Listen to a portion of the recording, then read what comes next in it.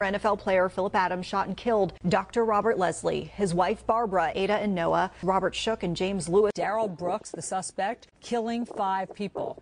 Hi, Mike. Hi, what's your name?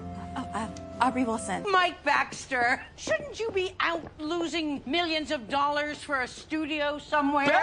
Bella Delmonico. They told me to take the season off. Something about Chapter 11. I've been there for about 5 years, performing duties as, to quote my business card, crypt keeper.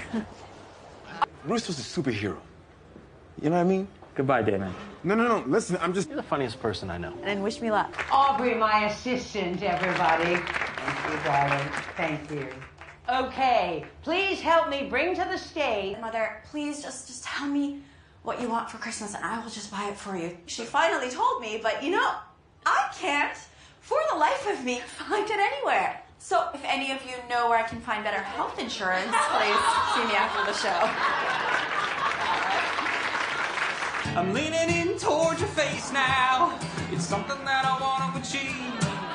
And if you will allow... Darren Dillon went murder the Savopoulos family. Sean Ford is accused of killing Jeff and Peg Schobert. Marlon Kelly is just one of 4 men murder Dalton Berry and Shayla Carson. 32-year-old Jean McKean stabbed Terry and Brenda Altman to death. LaMarcus Davidson carjacked, raped, tortured, and murdered Shannon Christian and Chris Newsom. Jonathan Van and Keontae Green murdered Mercedes Hackle, Ronnie Hackle, and Bobby Lynn Moore. Eric Ellington murder of Julian Soler and his girlfriend Kenya Duran. Larry Rogers killing Todd Burkhart and Kyla Hayden. Hayden was pregnant when she was killed. Andre Longmore killed 4 people. And 25-year-old Dominique Benson are charged with first-degree murder in the deaths of Joseph and Olga Connell. 18-year-old Kari Sanford was arrested and booked into the Dane County Jail in connection to the double homicide of Dr. Beth Potter and Robin Kari. The alleged gunman, Sheldon Francis, 29 of Middleton, Delaware, 86-year-old Paul Marino, and 85-year-old Lydia Marino